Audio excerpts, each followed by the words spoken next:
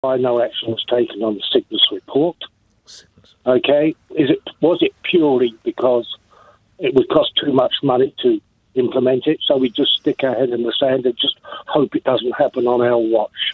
And this is Operation Cygnus. Just to explain to my listeners, this was a dummy run back in 2016 when Mr Hunt was Health Secretary for a pandemic, and it is reported that some of the areas and some of the work that was required and is needed now was reported and possibly was ignored. Mr Hunt, you were Health Secretary. What would you say? Well, the opposite was actually the case, Mike. We did a massive amount of work to prepare the NHS for this kind of situation. And I think we've seen in the last 3 weeks the incredible lengths the NHS has been able to go to. The opening today of the new Nightingale Hospital in the Excel Centre by Prince Charles. All those things, perhaps the most important thing we discovered from that exercise was the need for emergency powers to allow the government to act quickly. And those have now sadly had to become law because of what we faced. So, you know, internationally, the NHS was rated by an American think tank as the second best prepared system in the world for a pandemic. And I think we have been very prepared. Of course, that doesn't mean we've got everything right. And of course, you know, as chair of the Health Select Committee, it's my job to hold the government to account. Let's bring Mike back in. Mike, do you feel you're living in a nation that is well prepared? Mike? No, I don't. In all honesty, I don't.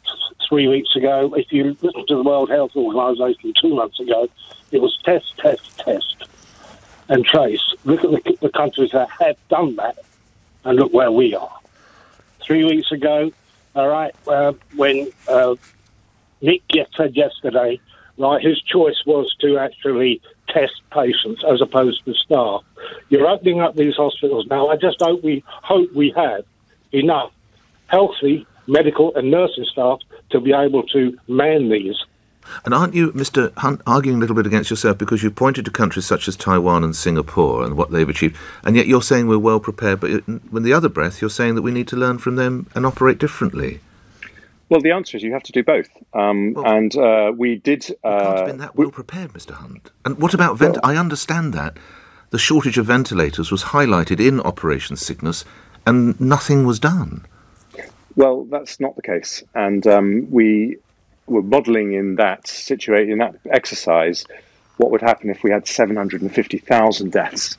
And we knew the health service would fall over, and we wanted to understand everything we did. And, you know, in fact, in ventilators, I think, and I've been someone who has been critical of some aspects of what the government has done, but I think ventilators is an area where enormous progress has been made in the last couple of weeks, with the work that's been done by people like Dyson coming on stream. But what I would say to Mike's point is he's absolutely right.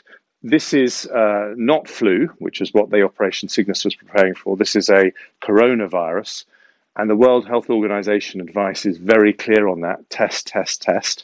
And that's why I thought it was wrong when we stopped testing in the community 3 weeks ago. And I made that very clear. And that's why I strongly welcome Matt Hancock's announcement yesterday, because if we get up to 100,000 tests a day, which is what he's promised, then we will be able to follow that World Health Organization advice. And so I think we need to give credit where it's due. I think the government has listened, and they are seriously now going to be ramping up their testing. All right, last point on this before we move on. It was reported last week that one of the things that came out of the exercise was that certain eye protection equipment was required, and it is reported that you blocked the purchase of that eye kit. Mr Hunt? Well, that is not true. And there was no decision taken by any ministers to do that. And again, I'm very pleased that yesterday Public Health England changed its advice to make it clear that people should be wearing eye protection throughout the NHS in line with World Health Organization advice.